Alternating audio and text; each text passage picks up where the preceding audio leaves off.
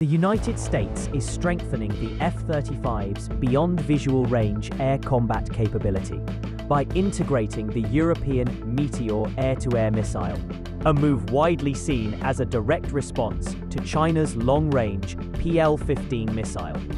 The PL-15, deployed on fighters such as the J-20, is believed to exceed 200 kilometers in range and has challenged Western air superiority with its advanced AESA seeker.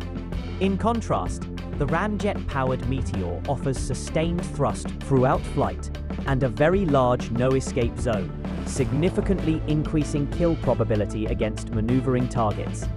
Integrated into the F-35 under the Block 4 upgrade, Meteor will fully exploit the jet's stealth, sensor fusion, and network-centric warfare capabilities, allowing targeting data to be shared across aircraft, AWACS, drones, and other platforms.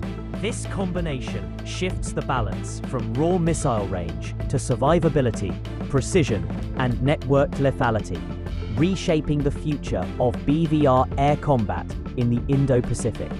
This is Asian Defense and Tech News. Like, share, and subscribe for more.